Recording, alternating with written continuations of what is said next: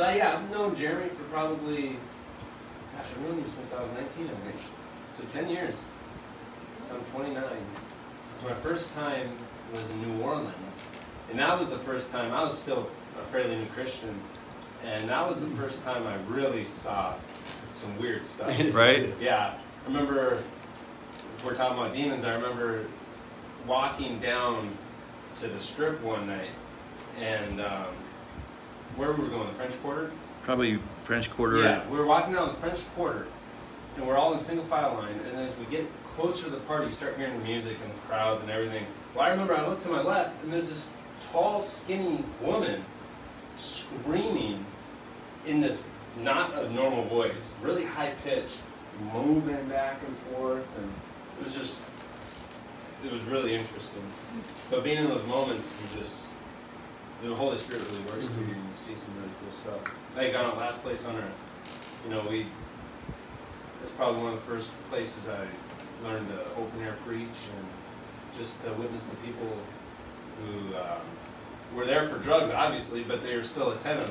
I think one of the best memories I have, actually, every time I open up my Bible to a chapter in Psalms, it's water dented. Because one morning, it was winter and it was raining, and one morning this guy just wanted me to read him Psalms. And he was there every week, and he always came up to me when I got there. And I was just reading him Psalms, and it started raining. It was freezing out, and I didn't care that my Bible was getting wet because I thought it was a good reason. So every time I look at my Bible in that part, that's cool. So lots of cool memories street witnessing, but yeah. So about a year ago, I started, maybe 9 months ago, so back when we were still in Charlotte, I started memorizing scripture. Just because I'm in the car a lot and can't really read, so I figured I'd memorize it and then recite it to myself. So one of the verses I decided to memorize is one of the verses that's going to be my main scripture for tonight. It's out of Galatians. But one thing that the scripture is calling us to do, it's usually brought in light of the world. The world brings it into light of something good usually. And when I mention these words, you're going to be like, yeah, you're going to think of situations or scenarios like, yeah, that's good. I mean, everybody has these type of things. And so the scripture is Galatians 5:24. But before I get into it, I'll pray real quick. So Lord, we thank you for gathering tonight. We thank you for the group that's here. We just appreciate your word for us to study, to learn, to read. Holy Spirit, that you teach us. And we just pray for the movement of your Spirit within everybody here tonight. Father, in the name of Jesus, I just pray that you speak your words to us and teach us what you want us to know. In your name, Jesus. Amen. Amen. So, Galatians 5:24. Those who belong to Christ. I'm going to stop there real quick. So, Paul is talking to Christians. People who belong to Christ, someone who's made Jesus their Lord, born again, a new creation. He's talking to the church. He's not talking to non-believers. He's not talking to atheists. He's not talking to Gentiles. He's talking to the church, those who belong to Christ. The next part, he says, those who belong to Christ have nailed. So picture a nail and a hammer and wood, okay? Passions and desires. Now, when you hear passions and desires, like I said, brought in a good light, what do you think of? Everybody has passions, right? Everyone's passionate about something. Everybody has desires about something. I'm passionate about my wife. I'm passionate about Jesus. I'm passionate about woodworking. I'm passionate about rock climbing. I'm passionate about coffee. I desire coffee when I wake up in the morning, right? We have desires. I desire vacations. I desire certain goals. We all have desires, right? It's usually brought in the context of something good. And I think the majority of people would agree that passions and desires are usually good things. Well, this scripture is pointing at passions and desires in a different way. It's flipping the switch to the opposite of what is normally thought of when we think of passions and desires. And so the definition, and I actually thought this was really interesting. I think I've always thought I've always had the wrong definition of passion when I think about it. And I'm not sure if the majority of people do, but I was really shocked when I read this definition. Desires, I think I've always thought of it this way, but passions, the dictionary definition of passions is a strong and barely controllable emotion. So when I think about the passions that I had just said, strong and barely controllable emotion, I think that puts passions in a whole different light. Like, I'm not that passionate about rock climbing. I cannot barely control myself to go rock climb. I enjoy it, yeah. I love it, but I'm not that passionate about it. I'm that passionate about Laura, but rock climbing and some other things, woodworking, I love it, I love doing it, but it's not something where I'm biting my nails to go do. Like, it's not something I can barely control. So that kind of put a whole new light on passions for me. And then desires, the definition of desires is a strong feeling of wanting to have something or wishing for something to happen. So that as well, that's something like, it's going to happen. A desire you have, that thing is going to eventually happen. So, like, I mentioned coffee. I wake up every morning, I have coffee. I don't think that is considered a desire because it's going to happen no matter what. I don't have to wish for it. It's just going to happen. I wake up, I go downstairs, coffee's in my cabinet, I got water, I'm having it. Other things like desires, like a vacation. You desire vacation. You know you're going to have it, but it's a little more of a stretch. You got to wait. You got to have some patience. It'll come. So to me, when it's talking about desires and passions, this scripture is going to bring it into a different light. And so the next part of the scripture is, so those who belong to Christ have nailed the passions and desires of their sinful nature.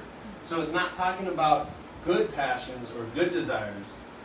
Now it's talking about the passions and desires that lead to us to sin, the temptations. And it's not a good passion, it's not a good desire. So if you think about those definitions, strong and barely controllable, think about a passion, a temptation that comes to you, you can barely control it.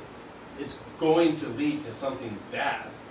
A desire, something bad within you. You are desiring something bad. It will eventually come to pass.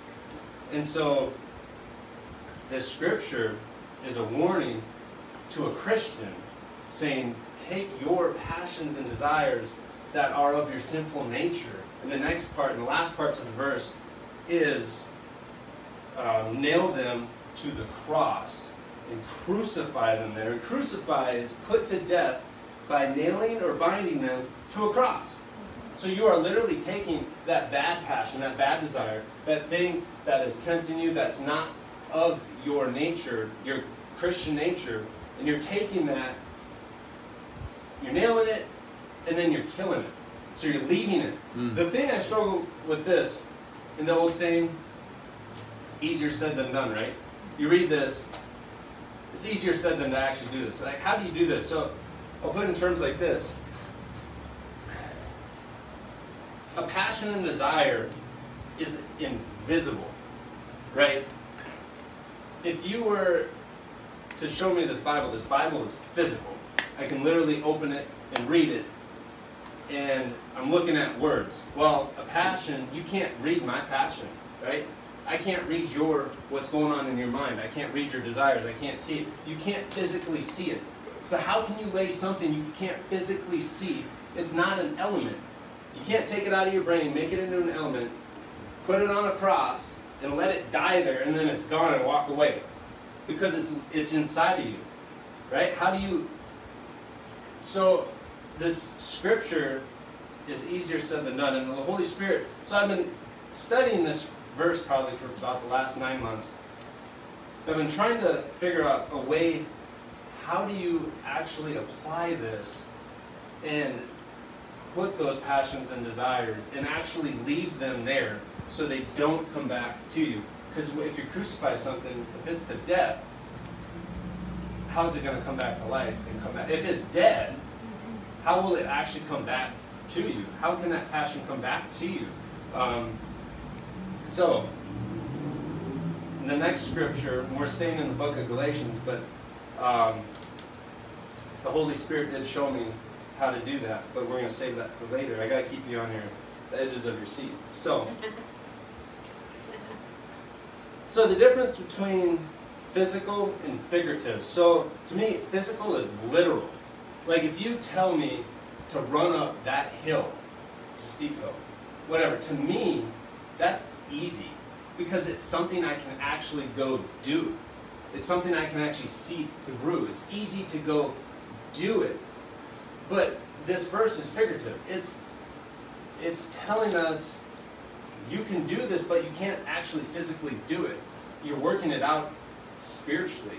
You're working it out by yourself, invisibly. So figurative is an expression of language to describe something.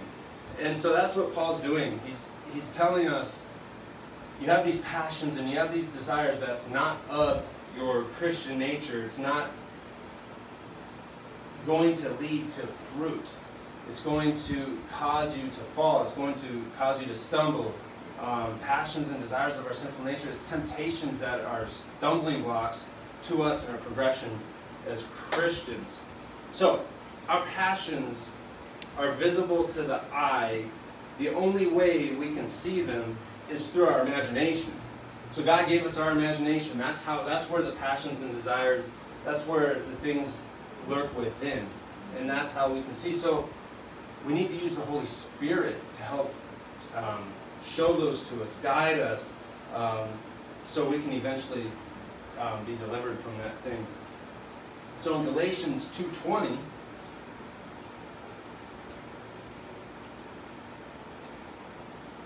my old self has been crucified with Christ. I'm going to stop there real quick. So my old self, this is BC, this is before Christ, before you knew Jesus. This is the person who used to be.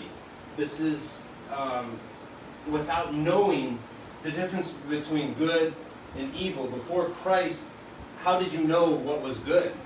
Truly, how do you know what was good? The world, I think, morally speaking, the world knows what's good. People who don't believe in God knows what's good. You know murder's wrong, stealing's wrong, lying's wrong. There's things that it's just a universal good and a universal bad, right? But when you give your life to Christ, there's a whole lot more that's unveiled. God's way of life for us is revealed in a different light. So before Christ,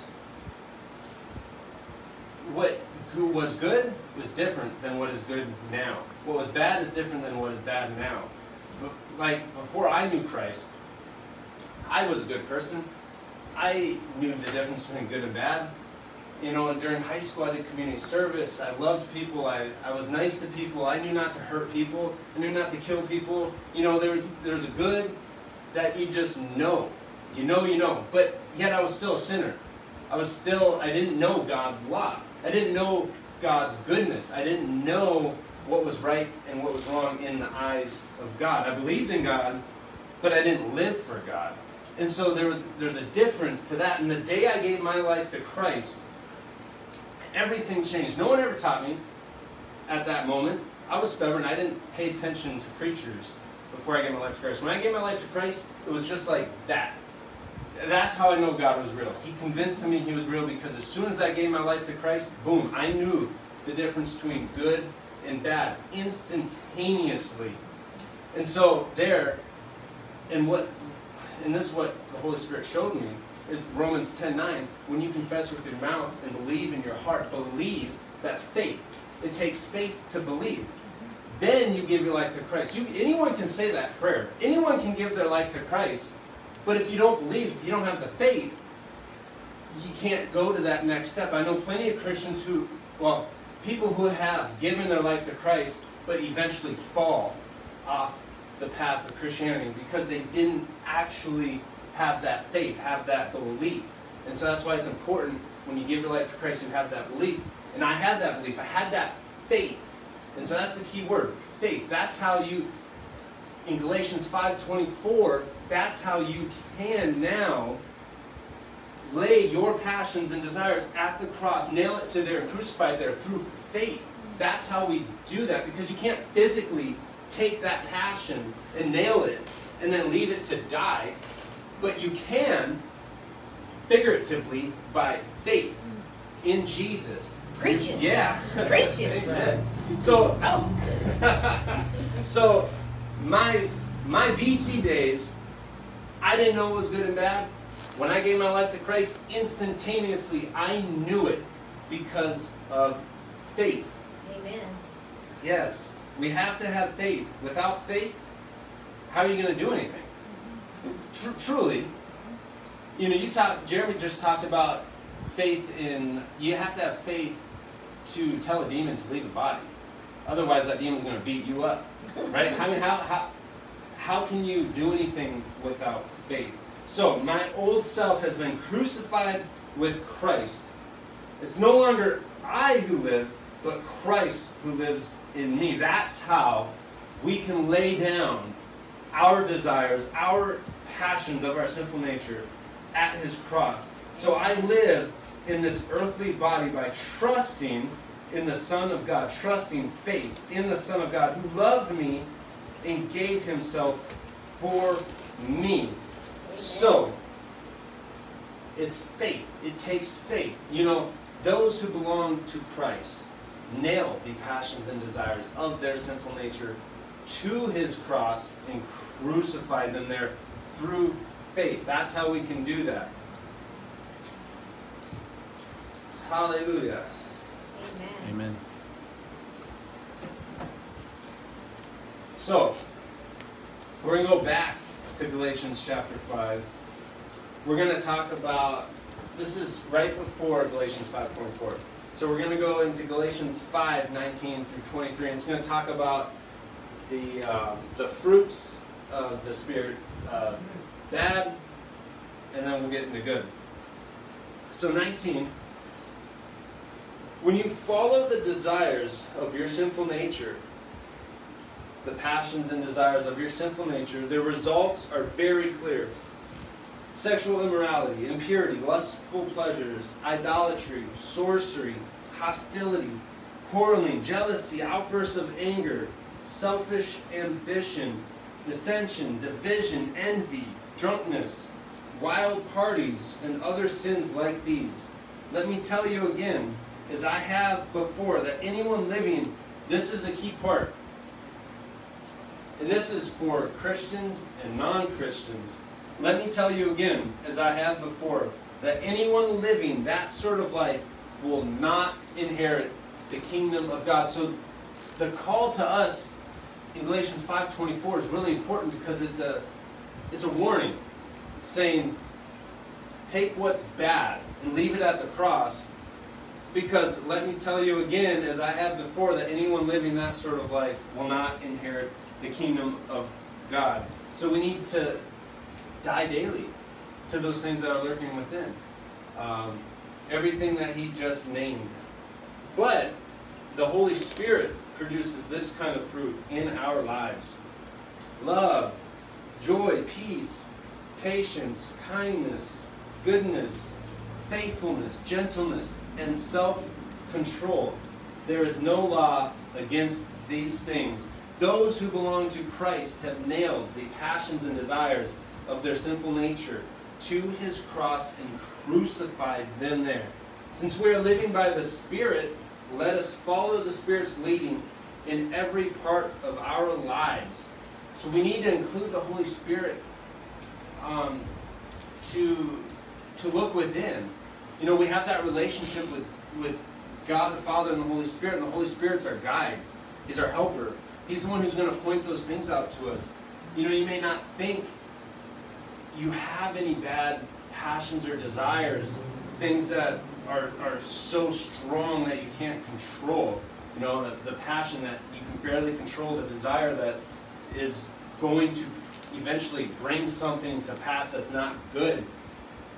You may not know of one that might be there, but that's why we have the Holy Spirit as our helper to help us show us these things that are lurking within us that we can nail to his cross.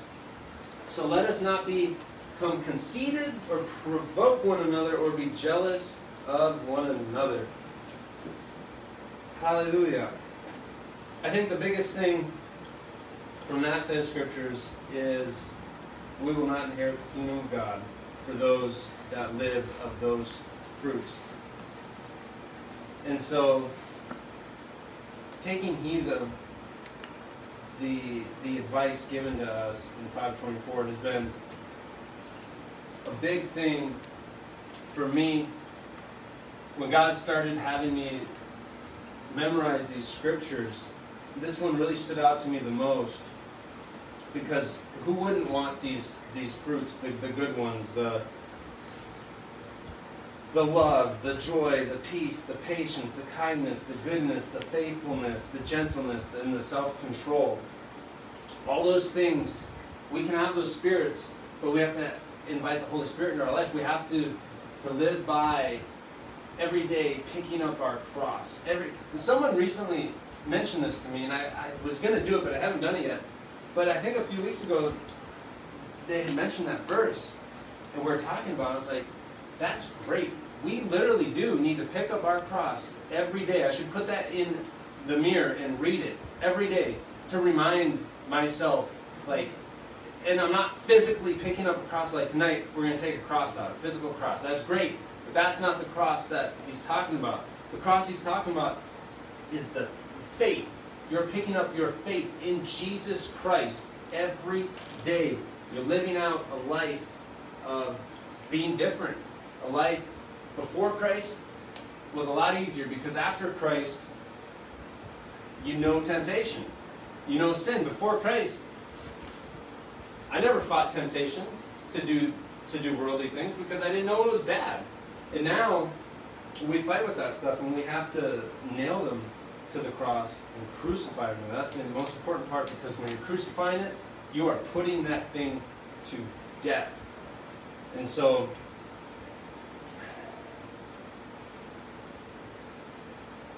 that may have been a pretty quick sermon, but I think there was a lot of meat in there. So praise God. I'm going to pray us out real quick. So thank you, Lord, for the opportunity to speak your word tonight. And I just pray that you teach us, Holy Spirit.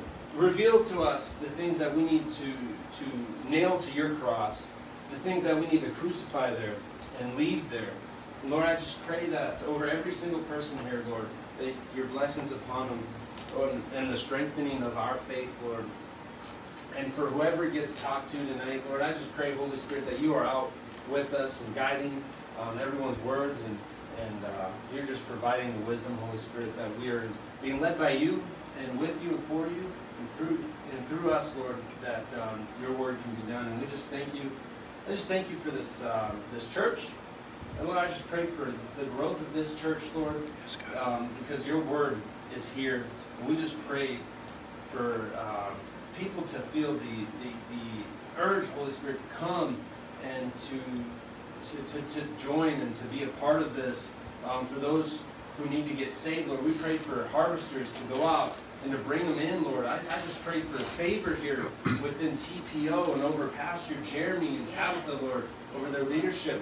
We just pray we just lift them up to you right now, Lord, and thank you for their faithfulness and everyone involved here. We just thank you in the name of Jesus. We just pray for your divine favor over TPO, Lord, over everything coming forward and in the future, that plans fall into place. The devil's plans don't fall into place, because I bet you the devil is trying to trip you up, Jeremy, and he's trying to trip everyone up in this church, because this church is actually doing something great. And I just pray against that in the name of Jesus, Holy Spirit, that your plans will go forth in this church. Hallelujah. That the members of this church will not be attacked, that we will surpass and we will win victory. Lord, in your name, Jesus, I just pray for your favor here, to be here and to continue to grow this congregation. We just thank you, Lord, in your name, Jesus. Hallelujah. Amen. Praise you, God.